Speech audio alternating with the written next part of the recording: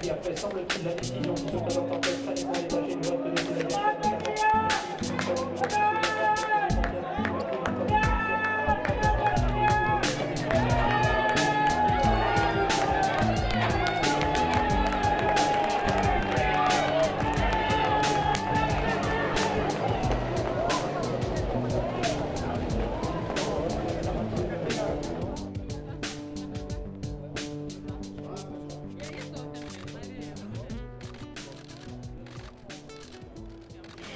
Knut MONSTER, you are the owner, one of the owners of REPAY MERCI. What is your feeling after this victory? It's I had a very good feeling. Of course, us before the race I have some good feelings, but after I was really impressed about the horse and the job the Souloy and Michel had done to the horse is very nice and good. He's looking very nice now.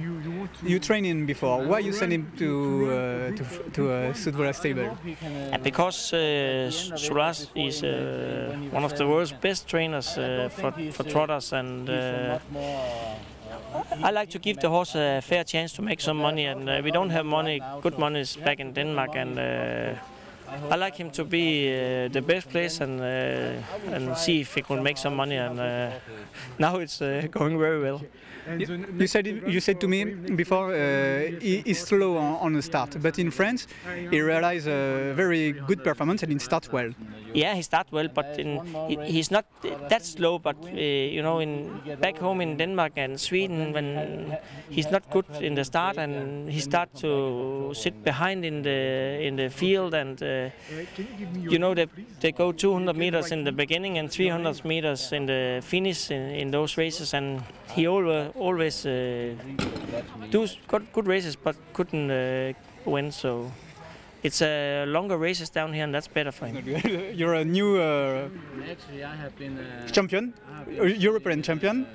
What is your feeling about that? You beat a French guy. Yeah, but that's the way it is. It was very nice, and the French guy was a very nice guy too, and we have a good competition, and I have some good horses to drive, so I won, but you know, it could has been one of the other guys too. They were really nice drivers, so I was just lucky to get the best horses that day. Pierre, je suppose que cette rentrée a dû te satisfaire? Ouais, parfait. Un petit peu embêtante à partir, j'ai perdu un peu de temps, mais à la suite de ça, je me suis retrouvé à l'arrière-garde. Devant les tribunes, on n'avançait pas trop. J'ai préféré suivre Jean-Mi dans sa progression. Et ensuite, j'ai allongé le tir au kilomètre. Jean-Mi m'a pris un peu de vitesse à la fin du dernier tournant. Mais la jument, elle court super bien. Là. Elle est revenue sur lui pour finir. Non, c'est parfait. Est-ce que tu penses que tu es battu par meilleur aujourd'hui? Bah, disons, non, peut-être pas par meilleur, mais certainement un cheval qui est plus en condition. Voilà, je pense que la jument est meilleure. On va revoir dans 15 jours. On peut recourir dans 15 jours, je vais être devant lui.